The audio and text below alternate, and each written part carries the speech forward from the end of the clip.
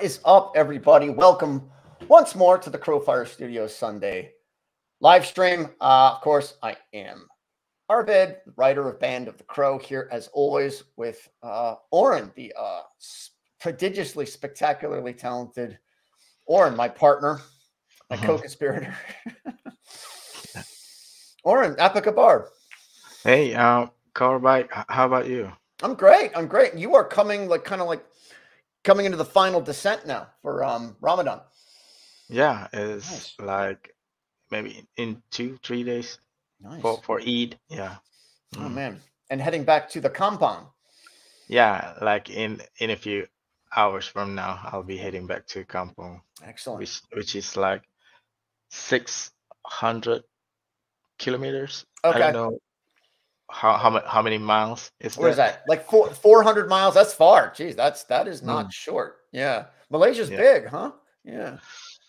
Miles, 2 kilometers. Let's see how far that is. 1 mile. Okay, so kilometers, boomerism, 372.823 miles.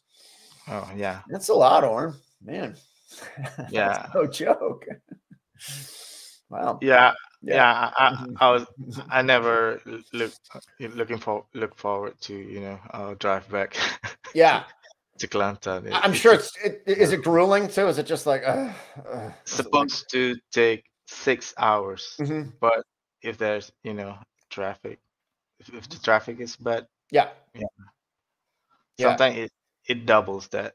Wow. Wow. Mm, I used to go to Canada, mm, like French Canada for the summer. Like that's how long it takes me to get to like the Arctic Circle from oh wow. from Connecticut where I live, which is even further south than here. Hmm. Yeah. Yeah. It was intense. You know, the people there, they talk like this. You are like north. Mm, And they would always say things like, oh, yes. Oh, but that's up in Latuk. That's up in the mm. north. Oh, everything is up in the north for them. Oh, yes, but that's up in the north. I'm like, guys, like we are up in the north right now. Mhm. So yeah. Yeah. Uh, Well, I hope you have a safe. So I'm like, I'm not going to see you all next week. This is it for us for like, I don't know what I'm going to do, Warren. It's going to be like 5 days without I'm not going to be able to talk to you. Yeah. You'll be missed. Mm, Yeah. yeah, thank you. Yeah, yeah, I'm also, yeah, I'm excited to, it's been a while since I last saw my Yeah. mother, so That's great. Some of your brothers, sisters will be there too, right? yeah, Yeah. some of them. Um, Kampong is one of my favorite words. It's a Malaysian word, right? It means kind of like countryside, right? It's like going back to the country. Yeah, I love countryside. it. Yeah. Mm. I love it. I love it. I say it all the time now. I wish I sort of don't have I guess I sort of live in a Kampong right now, actually. Western Massachusetts is like sort of like woke Kampong. It's yeah. Uh, Yeah. it's where your folks at, Mm. for Right. me. Yeah, yeah. Right. Right. I, It's kind I of live. home. Yeah. Right. Mhm, Yeah. mhm. Yeah. All right. So we got some people watching here already. As always, Alex, namaste. It's great to see you. Taxes. I use you use HR. It's tax season now. When our taxes due. I always do my taxes when I'm fasting just to be extra miserable. Mhm. So like in March, I always do my taxes. But yeah, in the United States, this is the most important time of year. It's not Easter, it's not Christmas, it's tax season. Oh. Yeah. Yeah. Miserable. I use TurboTax. It's okay, but like I entered my car once, like 10 years ago. I thought I could get a deduction from my car, and I can't. And like half the Mhm. time I do my taxes, like TurboTax, just like it just won't let go of this car. It just won't let go of the car. What about the car? What about the car? How many passengers are in the car? How many miles do you drive it for work? Are there any other Mhm. drivers? Who are the occupants of the car? Just like, shut up, TurboTax, leave me alone. I'm sorry, okay? I don't get a deduction for the car. I'm sorry. I've tried to like delete the car. No, no, can't do that. Can't delete the car. Can't delete the Mhm. 2010 Subaru Impreza. Yeah, no, no, my friend. Yeah. So much fun, Alex. So much fun. I hope you figure it out. We got Duck Bacon watching too. It is great Great to have you here too, as well, my friend. Thank you. Thank you. Hey. Hail and welcome to everybody. And of course, old Schnooky here. Good to see you, Schnooky. Thank you. Thank you. She's just like in the other room, making sure my children don't storm in here like stormtroopers. Yeah. Yeah. Yeah, I know all these, like, the US tax code is totally Byzantine. I'm sure it's just as bad in Malaysia. It's enough to make a knuckle dragging libertarian out of you. Yeah. Taxes, taxes, taxes, taxes. Oh, you're done with it though. Excellent. All right. Well done. Awesome, Alex. Glad to hear it. Glad to hear it. But yeah, death and taxes. That's sort of the topic for today, I guess. I think, we've been talking about Ed Piskor's suicide, just sort of privately between us. We were talking before he killed himself and after. I mean, I don't even know where to begin. I feel kind of bad for some of the things that we said privately. This is why I sort of hold my tongue publicly, because I think it was very different after he killed himself and before he killed himself. It was surreal to me, the experience, because it happened in real time. Right. And I was never familiar enough with suicide. It's very rare here. So yeah. Is it? Okay. Yeah. Mm. This is his Lambeck encyclopedia. This is like a great comics website, just has kind of like a little preface of his life and what he did. Yeah, it was, as you said, it was, I had stepped away from social media completely, like at just meeting you. I was kind of getting back into it unwillingly. I hate social media for things like this, Ed Piskor suicide. I think he would be alive now if social media weren't around. And I mean that literally. I literally think he would be alive if not for Twitter and Facebook and Instagram and all these things. Yeah. Alex, you're right. And that's kind of that's sort of where I'm coming around here. So what Alex is saying, I feel sad, I feel upset, I don't feel guilty. The thing is, if what you said was before was true and fair, why isn't it true and fair now? Yeah. Yeah, I think you're right. He's dead now, and maybe we're dishonoring. In fact, we are definitely dishonoring his memory if we're not honest about this, because it's not stopping. It's not stopping.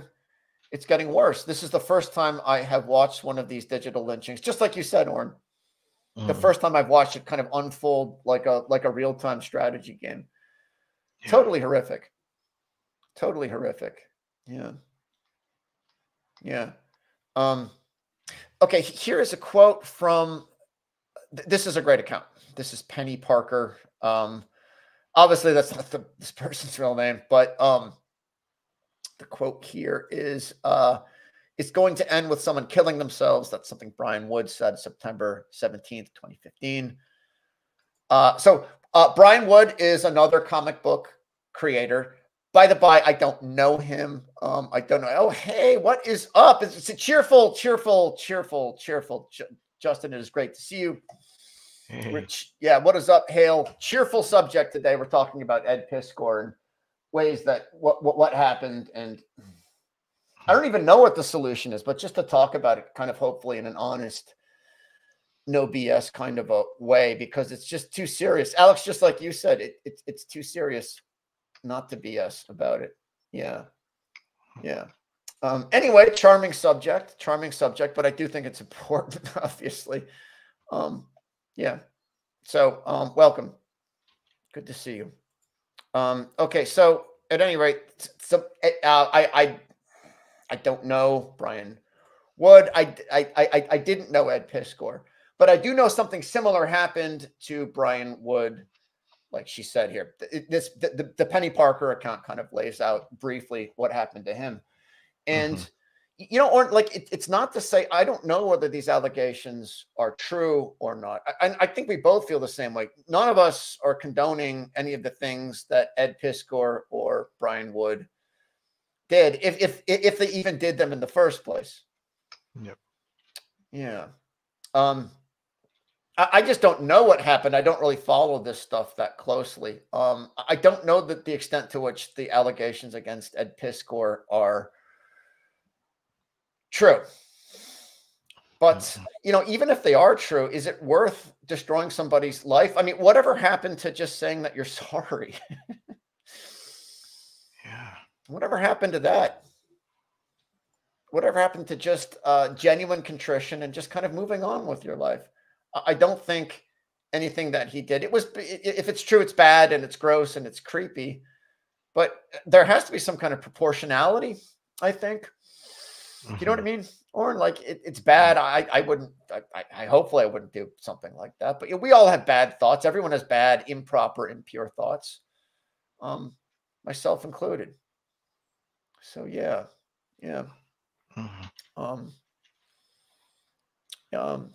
Yeah, Alex, exactly. The ones closest to him in the industry. You're right.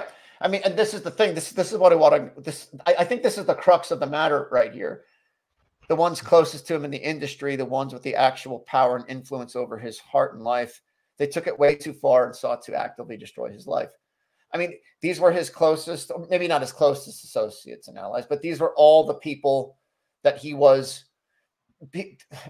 This is a known. These people are known quantities. People know that they do this, and he is. He never spoke up against any of this stuff, to my knowledge. Yeah. So maybe the first thing to start with is, you know, you're probably blissfully unaware of the American comics industry, or like blissfully unaware. Yeah. But there are two kinds of comics. Broadly speaking, there's the superhero comics genre, and then there's the indie art comic genre in the United States. Okay. And that's it. That's it. In the 1950s, there used to be a lot like Japanese comics. There were Western comics publishers, horror comics publishers, science fiction comics publishers. But they were all, because of McCarthyism, basically, they were all destroyed. There's something called the Comics Code, and entertainment comics, or entertaining comics, I forget the name. Anyway, they were EC. They were the big non-superhero comics publisher, as big, if not bigger, than Marvel and DC. And I don't even think Marvel was around at the time, but they were a huge comics publisher. They specialized mainly in horror comics. Okay.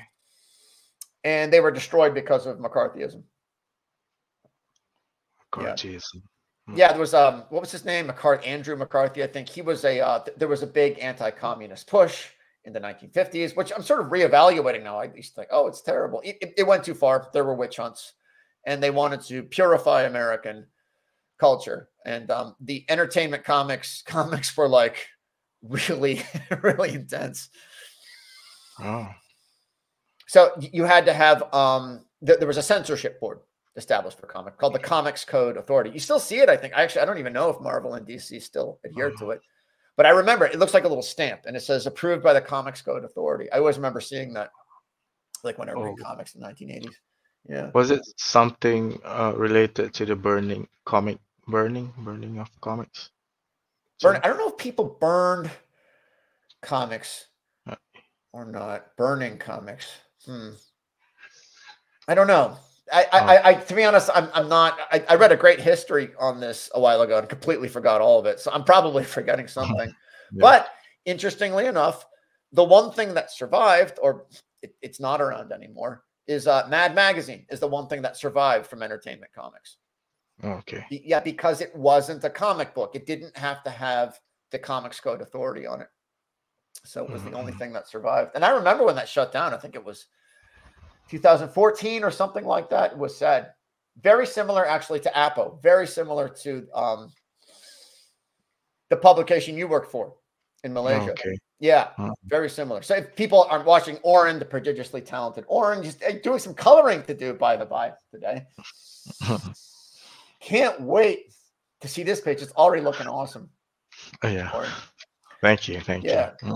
But basically, it was very similar to Apo. You worked for it was a Malaysian sort of humor comics kind of pop culture kind of a potpourri, kind of a Yeah. smorgasbord kind of a comic, right? Yeah. Mm. Yeah. Cartoony. Yeah. Yeah. Right. Mm. Yeah. Yeah. Thank you. Matt Hale, good to see you. Joseph McCarthy. Thank you. Thank you. Why did I say Andrew? Oh, isn't he part of the Brat Pack? Oh my God. That's embarrassing. Joseph McCarthy. That was him. That was him. Anyway, to just to get back on track. So so there's only superhero comics, and then this other in the 1960s, this art comic, kind of around the same time as Marvel, actually. This art comic, underground art comics took off in the 1960s. Alex, getting to what you were saying about just being honest, I have to be totally honest about Ed Piskor's comics and his art.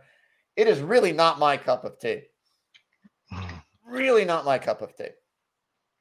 I really do not like American. I mean, there are exceptions. There are exceptions, but yeah, you know, definitely a talented person, Matt. Definitely a talented person. This is just American art comics. These indie hipster art comics. In my personal opinion, it's just me being honest. It always feels, and I think this does tie into his death. Unfortunately, it always feels really mannered and really affected. Pretentious, basically. I think American art comics have a tendency to be really pretentious, which just turns me off. It just turns me off.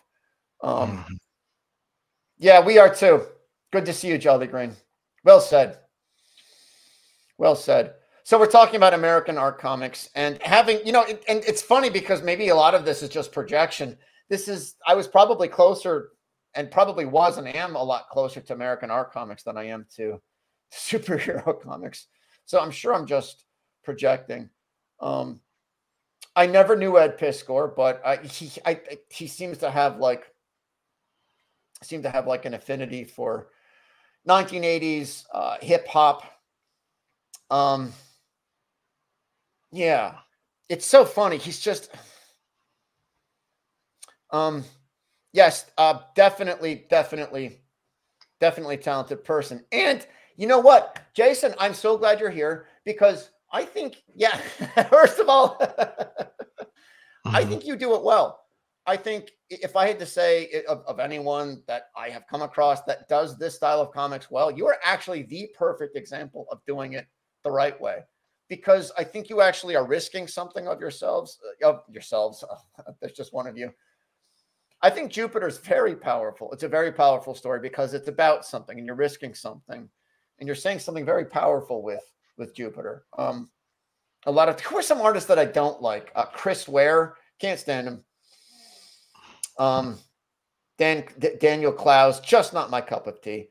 It feels very shallow and glib and affected.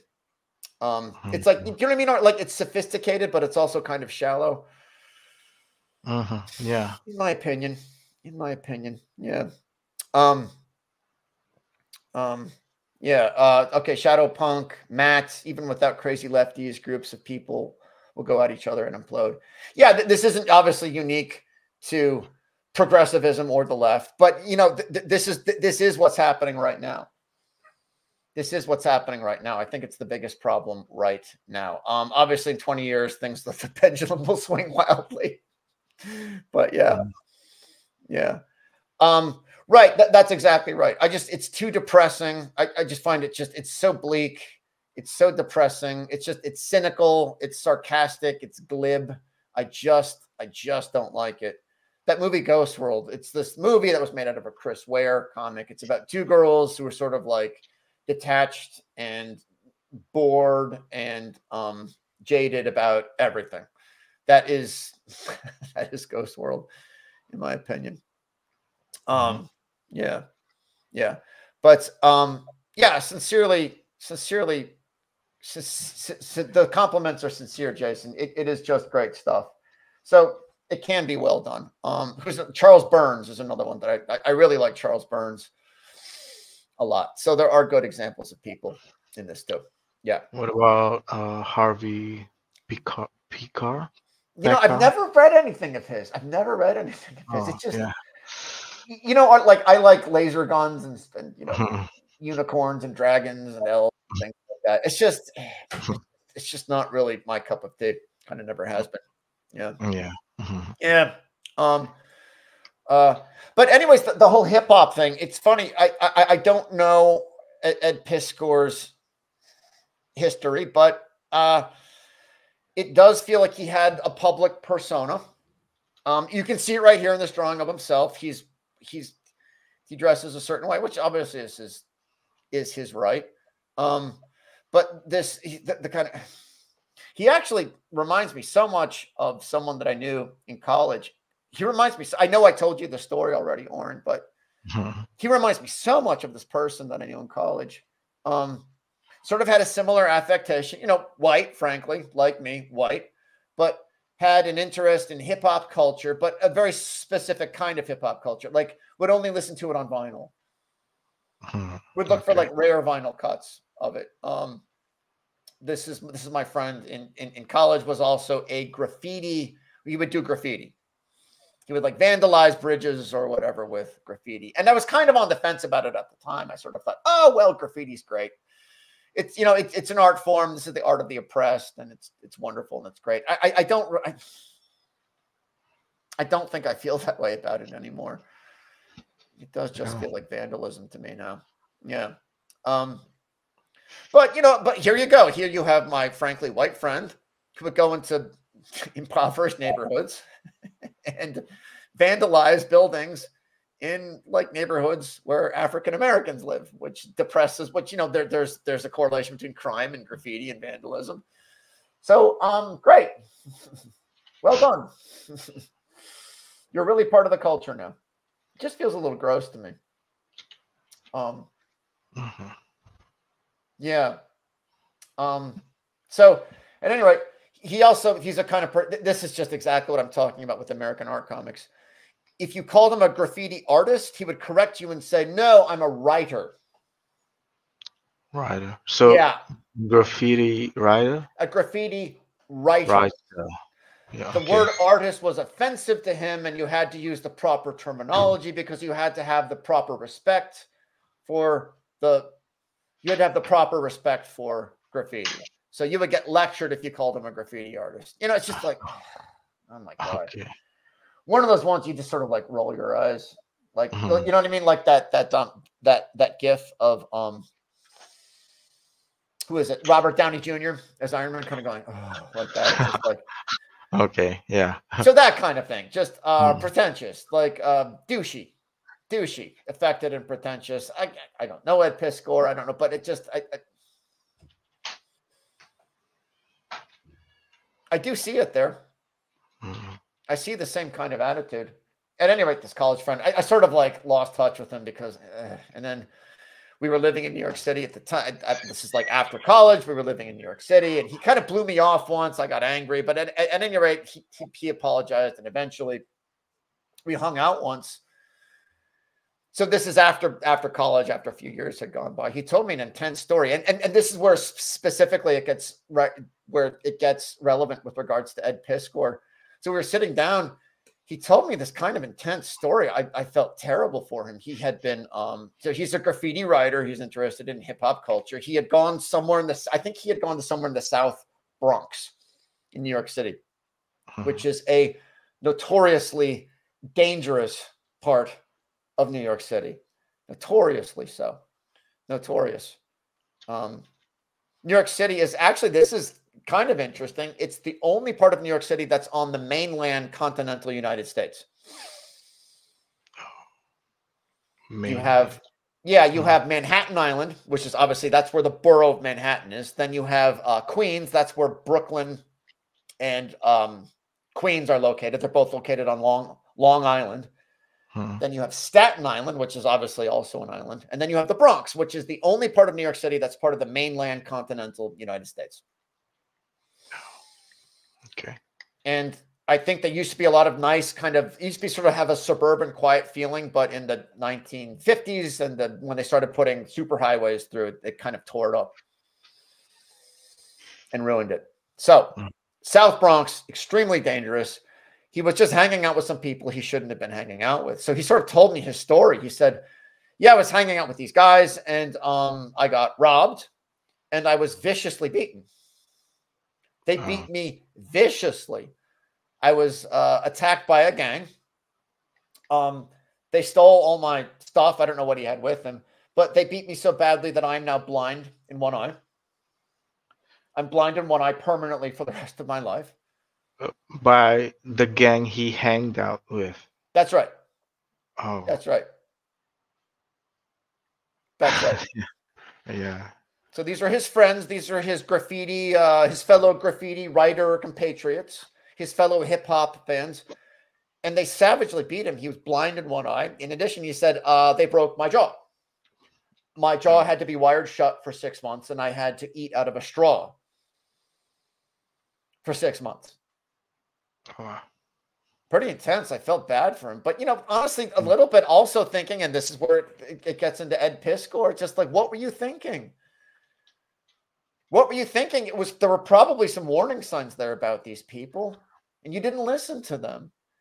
Yeah, these people were dangerous. You had no business being there. It sucks that it happened, and it's awful, but what were you thinking, man?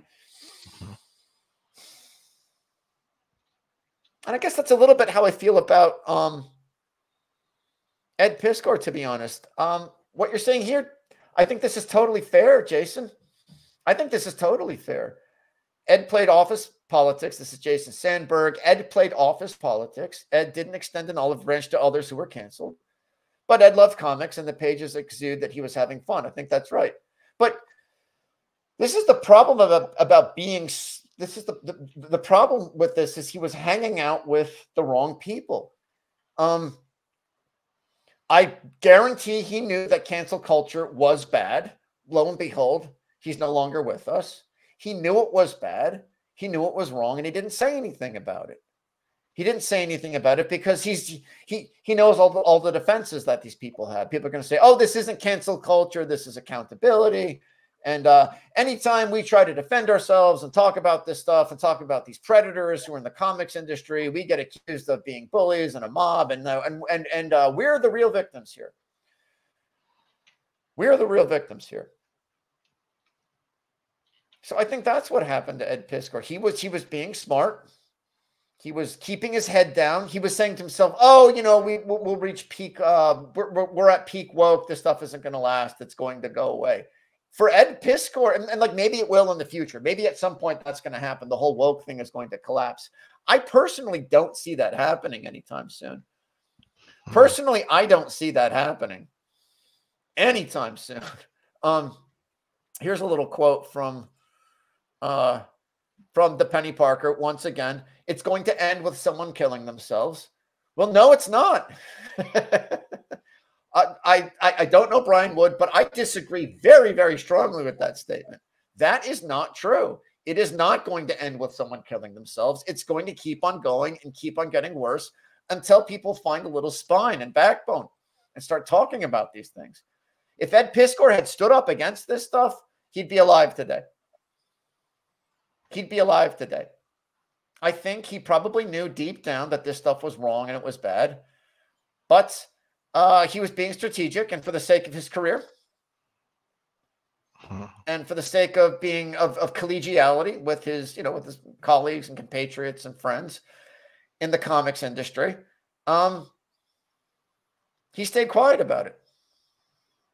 But no, it is not going to end with Ed Piskor. It is not going to end with Brian Wood. This stuff is not getting better. It's getting worse, in my opinion. In my opinion. Even if I'm wrong about that, it is definitely true for Ed Piskor. It is definitely true for him. For Ed Piskor, there was no such thing as peak woke for Ed Piskor. There was no such thing as peak cancel culture for Ed Piskor. That much I know for absolute sure. Absolute sure. Yeah. Yeah. Okay, about Alex, just catching up with the chat a little bit. Having places where graffiti is rampant, not a fan. Makes bad places worse. I get the appeal to leaving your mark. I do too. I do too. There's this actually in defense of graffiti. I'm not against it like per se. Or I don't have like an a priori rejection of graffiti. No, of course not. There's a very cool place in Queens called 5 Points. It's an abandoned building, and the owners of the building turned it into a place for graffiti artists to do their art. Excuse me, they're writing. They're writing. Excuse me. Namaste. Right? Graffiti pronouns. Yeah, yeah. So that's great, but it does take away some of the, I don't know, some of the frisson of graffiti. Like if you're allowed to do it, it's not really graffiti anymore. So that's just one of the problems with it as an art form, as I see it. But yeah, is it necessarily a bad thing? No more than American art comics. It can definitely have positive expressions. Yeah. So Alex, yeah, unfortunately, a lot of people at risk of being canceled do not extend any courtesies to those being canceled before them. Yeah, exactly right, Alex. Exactly right. Exactly right. You just become like in Hinduism, if you're canceled, you become like a Shudra. You become untouchable. I really think there's something powerful and psychological happening there. I think this is a lot of the same thing happened in Nazi Germany. And like, yes, I'm using a Nazi Germany analogy, but you could say the same thing about the Soviet Union. It is so horrible when it happens to someone else. You don't even want to think about it. You want to just block that person out from your mind completely, like they never even existed, because the alternative is too terrifying that maybe it could happen to you also. So you rationalize and you convince yourself, oh, well, I'll just play it smart and it's not going to happen to me. I'm a player. I'm a grand strategist. I've got too much emotional intelligence. I'm going to navigate all this stuff and I'm going to come out ahead. I'm going to come out ahead. And if other people don't make it, that's their problem. Everyone thinks that they're going to play the game. Do you know what I mean, Oren? Everyone thinks that they're going to play the game. But you never do. Every single time. No, you're not playing the game. The game is playing you, bro. Yeah. Yeah. Every single time. This is a perfect example of it. Perfect example of that happening. Yeah. Yeah. Right. Murals, yes. Graffiti, no. And like, is it really graffiti? If you're allowed to do it, is it graffiti? Kind of, no. But that's okay. That's a problem with it as an art form. I totally agree. Totally agree, Jason. Yeah. All right, Duck Bacon. Woke is from the same people who brought us the hippie movement, and it might go away the same way it always does. Yeah, you know what I think is going to happen? It'll probably mutate.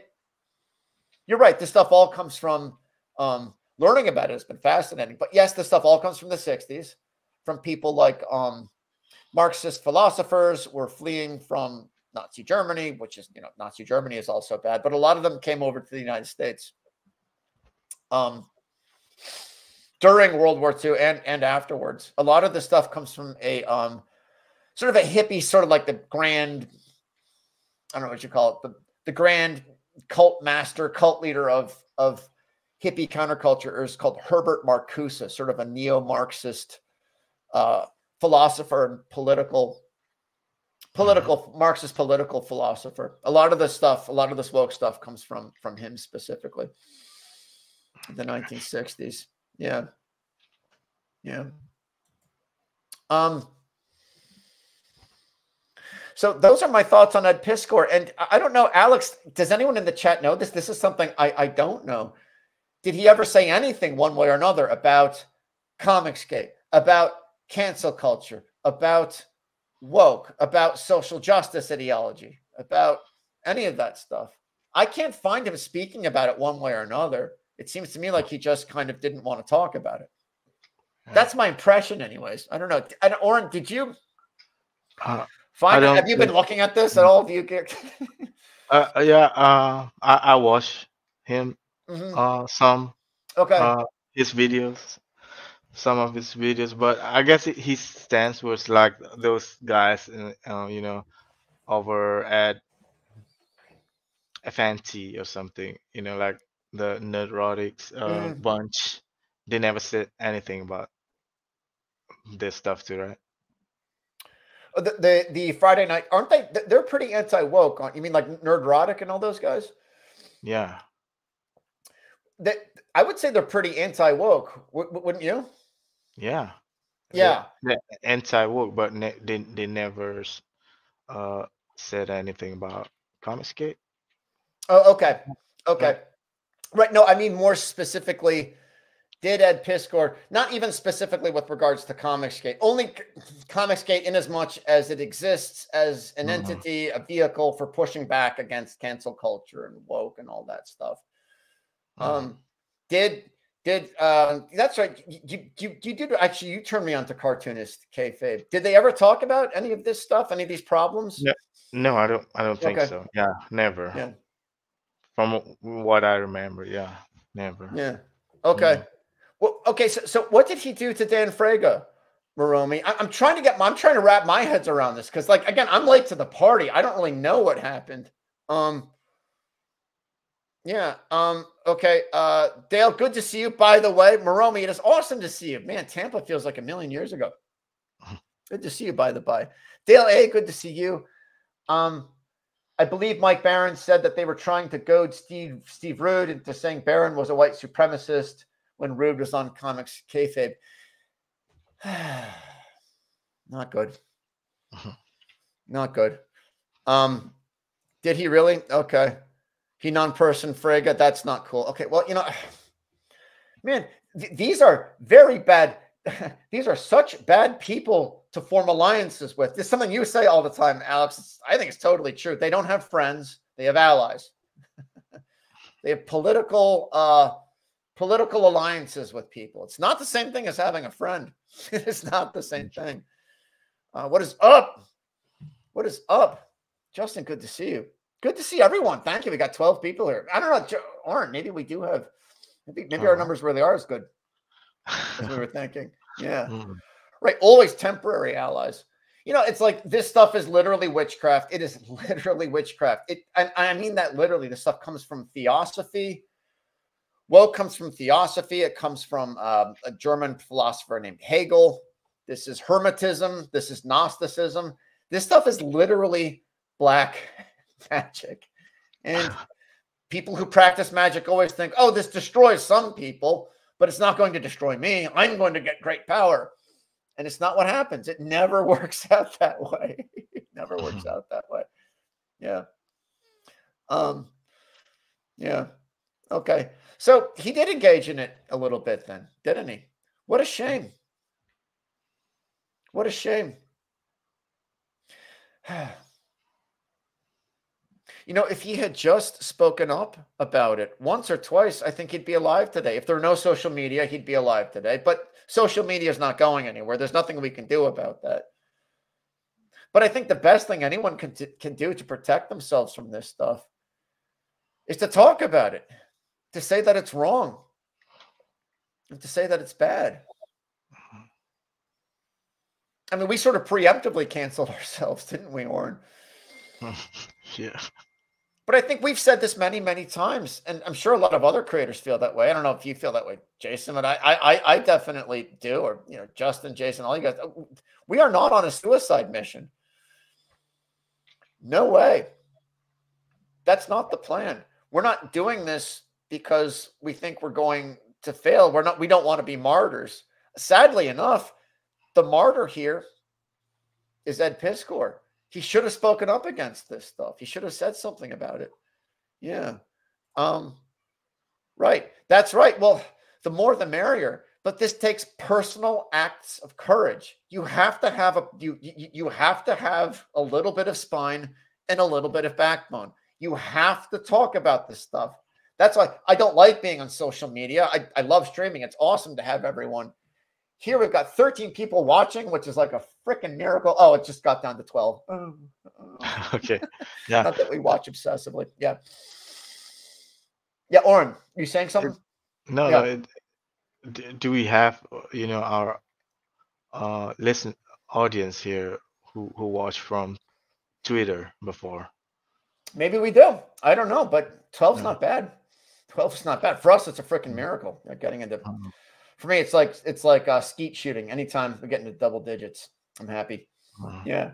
And there's a little bit of a spoiler here by the by, but I also want to say anyone who shows up and watches us regularly has got a free copy of our first campaign coming. It's our little Lost Leader comic, and it's the least we can do. Alex, definitely. So spoiler alert, but there's a little consolation prize. Everyone has definitely got a complimentary copy coming. And I think that's the thing, Orrin, and I know you feel the same way. I'd rather stream for 12 people with integrity than have. I don't think I could do it. I think there are a lot of big streamers who do have a lot of integrity and have big channels. Maybe we could do it too. But for right now, at any rate, I'd much rather be doing this. Jason, I love your art. Alex, I love you. Platonically, don't worry. And it's just such a great way to spend the Sunday. I love doing this stream. I love it. Yeah. That's right. Thank you, Schnuggy. Thank you. You have got to be brave and you've got to stand up against this stuff. I'd be willing to believe Ed Piskor knew that this stuff was wrong. But like you said, Alex, I think someone said it here in one of the comics. I can't find it here, but he was probably sort of left-leaning.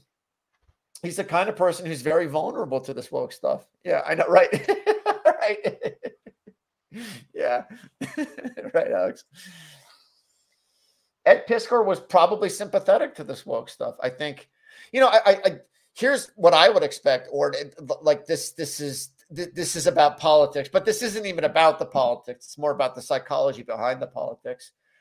Joe Biden had this big fundraiser in New York City somewhere, huge, angry protests outside, just angry protests. And I think the Democrats are in for a pretty rough campaign season for Joe Biden, wherever they choose the convention. I think there's a very high likelihood that they're going to be very, very aggressive, angry, provocative protests outside the Democratic National Convention, wherever it is this year, wherever it is. I'd put odds on against there being violence. It would not surprise me. It would not surprise me. But I don't think we'll see the same thing outside the Republican National Convention. I don't think there are going to be protests outside it because woke is predatory. And I think that's why people attached themselves to Ed Piskor, started attacking him. It's psychopathic evil. Woke is psychopathically evil, and they're predators. And it's just like a lion searching for a gazelle to attack. Do you attack the strong gazelle or the weak gazelle? You go for the weak one every time. And I think the people who canceled Ed Piskor, I'm not saying that I think this. That's not how I look at people, but I think that's how they look at people. I think they thought Ed Piskor was a weak gazelle. I think that's why they went after him, because he showed some sympathy to the ideology. Yeah. Yeah. I foresee a new generation Duck Bacon witnessing an old guy in a polo shirt arguing with a passionate silver-tailed backwards Kangol wearing old white guy about DEI and not caring at all about what's being said. Yeah. Yeah. Man. The bottom line for me is I wish Ed Piskor were here. I don't want him to die. I think it sucks. But sort of like my friend from college, I think there were things he could have done differently. I think he could have done things better. He should have spoken up against this stuff. His life literally depended on it. Yeah. And that's why we're doing it too, right? It's not to be martyrs. It's not even to be brave. I think it's more dangerous not to speak up against this stuff than it is. I know artists that I have worked with, people I have worked with in the industry. I know them well enough to know that they think that this stuff is bad, and they're just staying silent about this stuff. They're just being silent about it. I'm not going to name them by name, but there's a word for it. It's called cowardice. It's just abject cowardice to not speak up against this stuff. And they live in perpetual fear. It just sounds awful. Just sounds awful. Yeah. The last thing, because the other things did happen this week, of course. The last thing, this is something Nick Patara, Axe Wielder John. This is kind of a long kind of a long tweet, so I won't read the whole frickin' thing. Just what he said up front is, I thought, really smart. Men tie themselves and their worth into their professions. This is Nick Pitara. I believe that Ed had much of his ego, persona, and worth completely tied to comics, and it was all seemingly stripped away from him in a week. I think that is absolutely true. I think that is 100% spot on. And I think that's part of the problem here. If you have this affected, mannered art comics persona, maybe that's all someone like Ed Piskor had. It's really sad, and that's an ugly thing to say. But maybe all Ed Piskor had was this public persona that he created for himself with comics and 80s vinyl hip hop and graffiti writing. I think at the end of the day, you have to have a deeper sense of your self-worth. I mean, Oren, I think you and I would be fine. We'll be fine no matter what happens. I think we're going to make the Band of the Crow a big hit. I know we are. But I think we'll be okay either way. I think we'll be okay. Yeah. Yeah, I'm not worried. Yeah. Yeah. I think when you have a deeper sense of self-worth, when you don't tie it to your career, to how much money you have or how famous you are, it actually makes it easier to stand up to this stuff. I mean, maybe at the end of the day, and I think it's probably true, that's why Ed Piskor stayed quiet. His career was more important to him than speaking up about what was right. And you end up with neither. He traded his career, he traded his integrity for his career, and he ended up with neither. He lost his life for it. You don't get to make that choice. That's not a good choice. That's a false choice. It's a false choice. Yeah. Those are my thoughts on Ed Piskor. Some of it's a little ugly, but yeah. I don't know, Oren. Any other thoughts from you? Yeah, I don't have a strong opinion about it. I just feel it's a sad thing what's happened.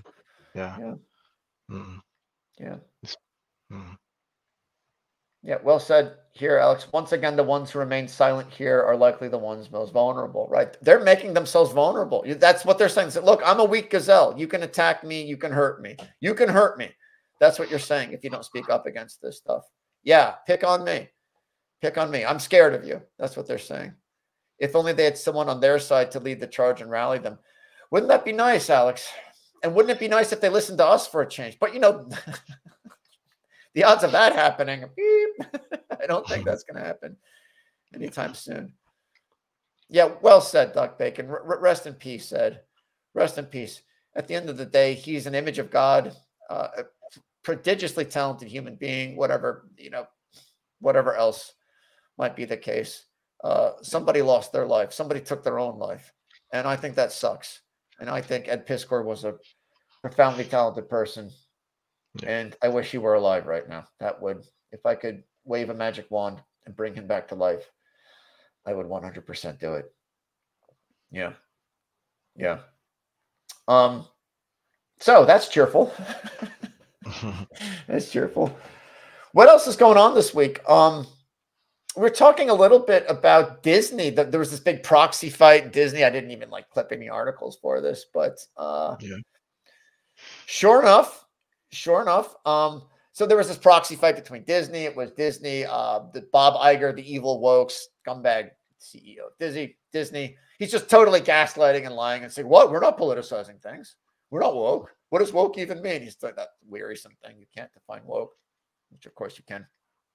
But there was a big fight, a big activist shareholder. It's called Nelson Peltz. I think it's called Trine Group. He's like a billionaire. He's this legendary investor guy. He manages untold trillions and trillions of dollars. He's an activist investor. He bought 2% of Disney shares, which is a lot of money. I'm sure that would literally be billions of dollars. So he bought $4 billion of Disney stock. I think 2% would be about $4 or even $6 billion of Disney stock to force a shareholder meeting. And he said, "Look, guys," he didn't use the term woke, but he just said, Disney is on a majorly bad track here. We have to get rid of Bob Iger. Like now we have to get rid of him. The board needs to fire him and find a new CEO. So there was this, it all came to a head this week. There was a big showdown, big shareholder meeting, very kind of Game of Thrones. And Bob Iger prevailed. Bob Iger prevailed. Nelson Peltz lost. The good guys lost, in other words. The good guys lost. It's going to be, things are going to keep on going as usual. Right, Alex, exactly. Alex, Disney is lost. I wish these properties and jobs would flow to less woke, less corrupt companies, but I don't foresee it. Right. We have not reached peak woke. I keep hearing people say that, and it keeps being not true. It's not true. We are not at peak woke. We are just getting started with this stuff. Yeah. Right. Yeah, exactly.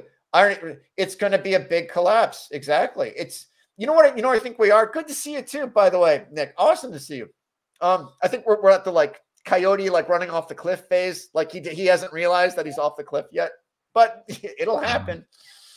It will happen at some point. I think Disney stock was on the rise. I think that the stock was on the rise before the shareholder meeting because I think people thought that Nelson Peltz, the good guy, the crusader who tried to get rid of Bob Iger, I think they thought that he was going to succeed. And that's why Disney stock was rising. Sure enough, right after the shareholder meeting happened, after it became clear that Bob Iger was going to prevail, the stock dropped like $3 per share or something like that. So we'll see what happens. But I'm sure you saw this, that like they have this, they are making the Silver Surfer in the new Fantastic Four movie is going to be female. We're going to have a female Silver Surfer.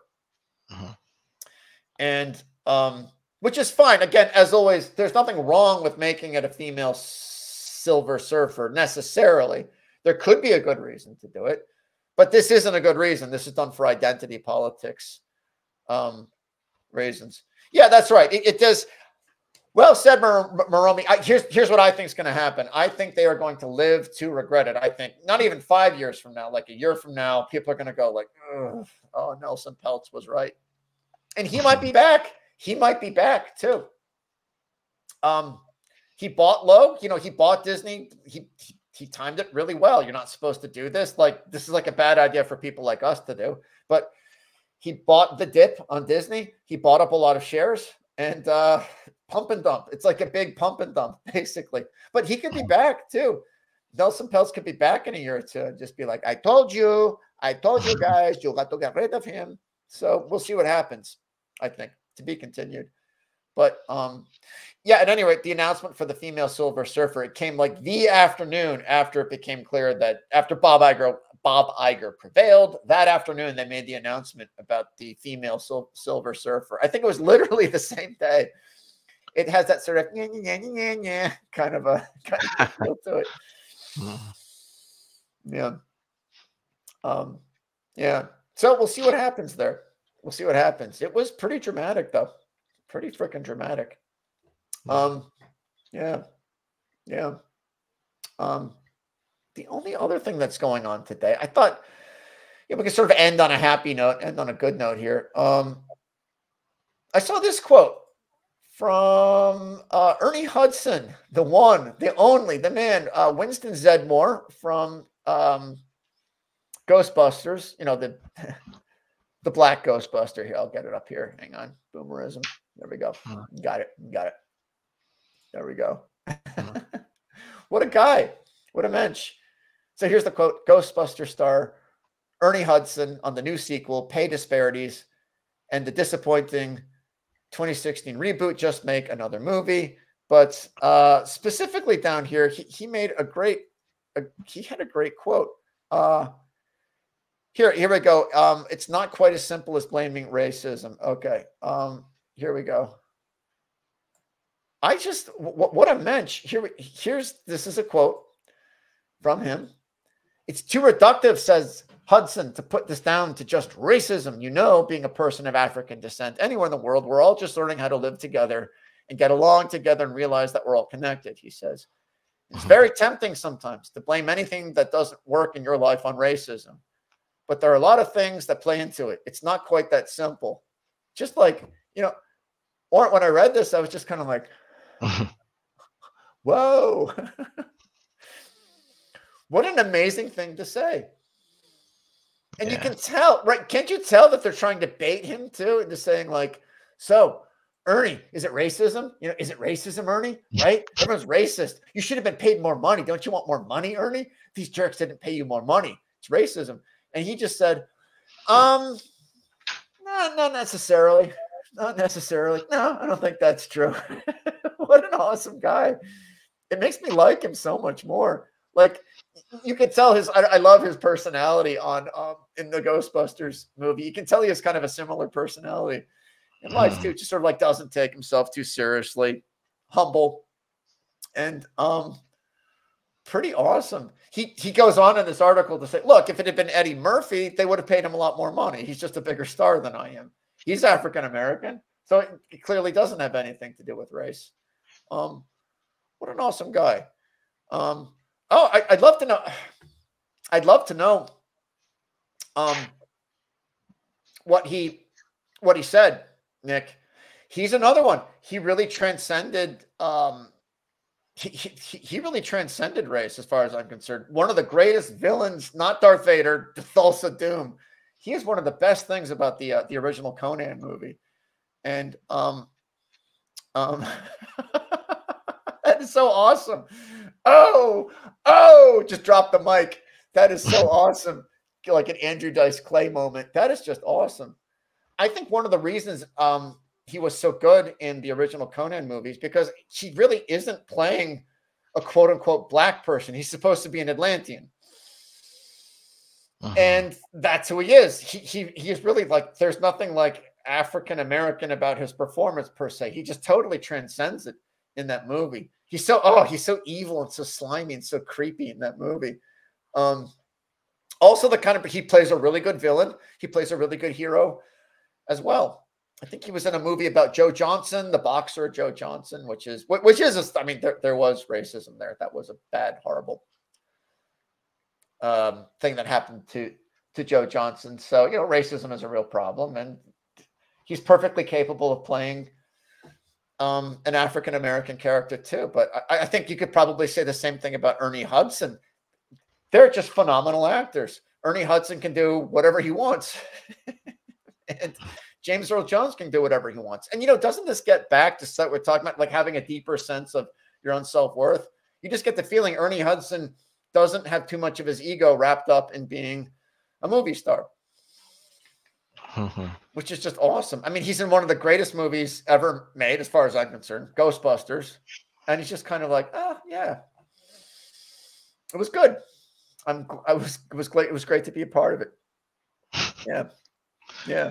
Who was in this? Was Ernie Hudson in Sandlot, or was it James Earl Jones? I've never seen that movie, actually. Yeah. But wasn't it nice? We're not there yet. Racism is a big problem. We both feel the same way, right? Or racism is awful. Yeah. It sucks. It's bad. It's a serious problem. It's a very serious problem. Keith David. I don't even know who that is. I guess the name's familiar. James Earl Jones was. I got to check it out then. He is just, man, that voice. I'd buy anything. I know he didn't do a lot of commercials either, but just like he could sell me anything. Sell me toothpaste. I'd probably eat a hamburger if he sold it to me. Yeah. Oh yeah, he was in They Live. He was great in They Live, right? Just another great movie. John Carpenter. Yeah. Right. Spawn, the animated series. Yeah, absolutely. The Thing. He was in The Thing. Oh my God, you're right. Well, there you go. Great minds think alike. Obviously, John Carpenter saw his brilliance too. Oh man, John Carpenter, just so awesome. Man, I love him. Yeah. But yeah, that's why we take a stand against cancel culture. We stand up for people like Ed Piskor. They should be sticking up for themselves, but okay, we'll step into the breach. And that's how I feel about every single person in this chat. Also, Romy, Schnuck, of course, Nick, Alex. Everyone, Duck Bacon, thank you, everyone. for standing up against this stuff. You give Oren and I a lot of courage. We sincerely appreciate it. Yeah, thank you. Yeah. Really. We know that we're not alone. And that's the sad thing too. Ed Piskor could have seen that you're fine. He would have been just fine. He'd be alive. He'd be alive. Right, 100%. 100%. What a voice. But at any rate, Oren, I know that we talk about this all the time in private, but it's true. We're not opposed to the stuff because we're racist. It's the exact opposite. Because racism is gross. It's bad. It's awful. It sucks. It sucks. Yeah. And this woke stuff is racist. It's hateful and it's racist and it's stupid and it's bad.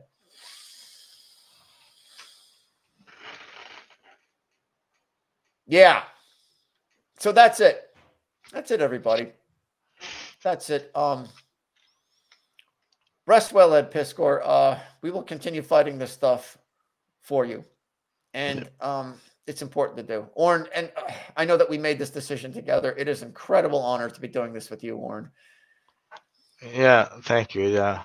The one thing, for Ed Piskor, when I discovered cartoonist kayfabe. Yeah.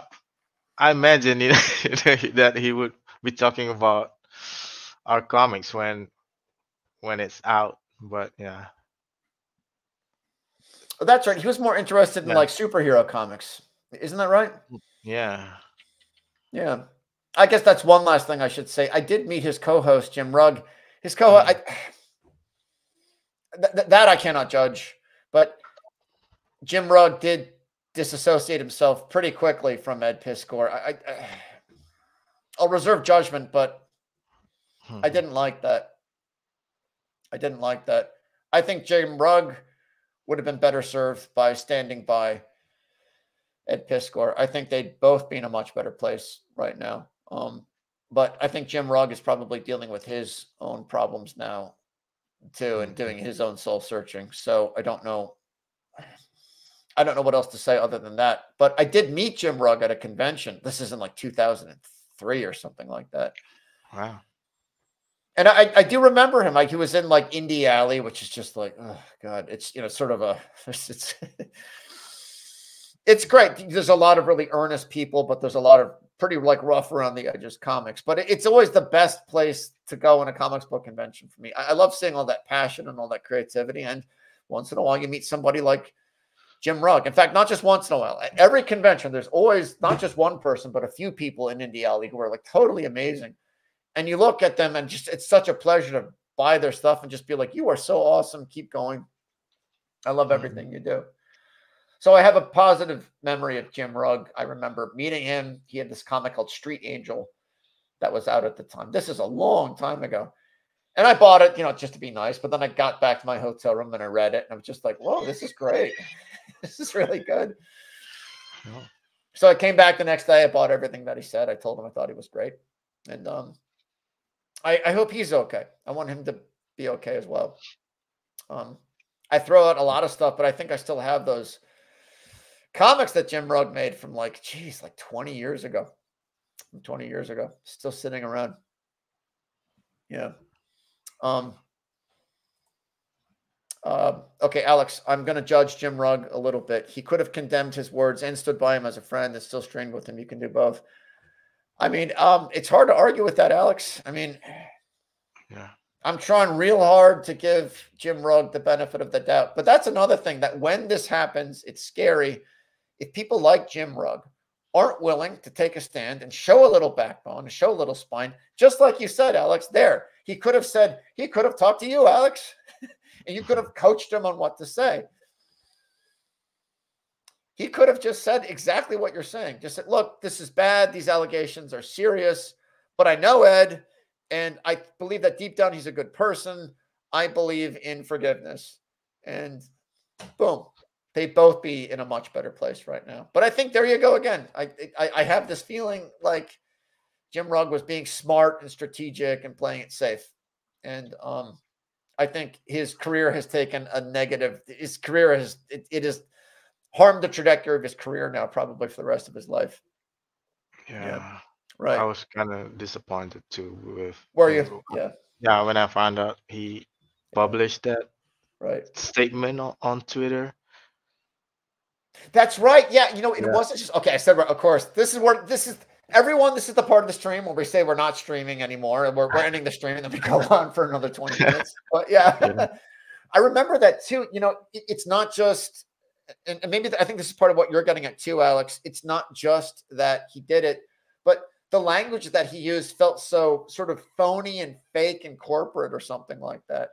I was really disappointed in that. Like, it has Mhm. come to my attention that certain allegations have been made, and I have decided to end my professional relationship with a certain Edward J. Piskor Jr. immediately. It just sort of had that like PR firm kind of like phony baloney Mhm.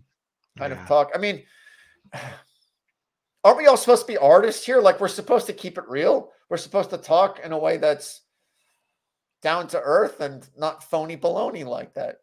It felt a little phony baloney to me. Just say what you're actually thinking, Jim. It felt like a hostage letter to me, actually.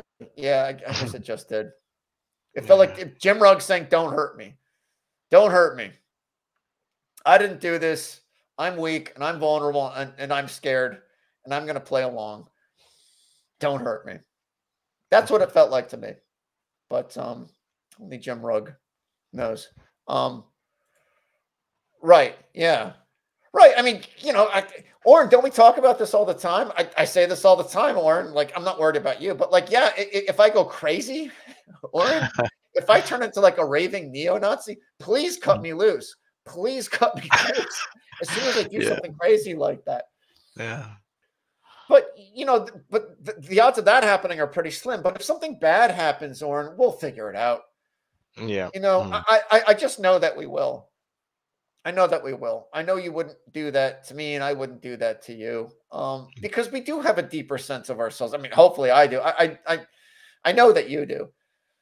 I know that you do. And I know we'll both be okay. Yeah, Mhm. yeah, Yeah. yeah, yeah. So, okay, Yeah. yeah. Well, that's the show, anyone. Mhm. Everyone. Oren, I'm gonna miss you a lot. But have fun back in Kalantan, back up north. Yeah, you're going up north now too. This is like your little trip to Canada, I guess.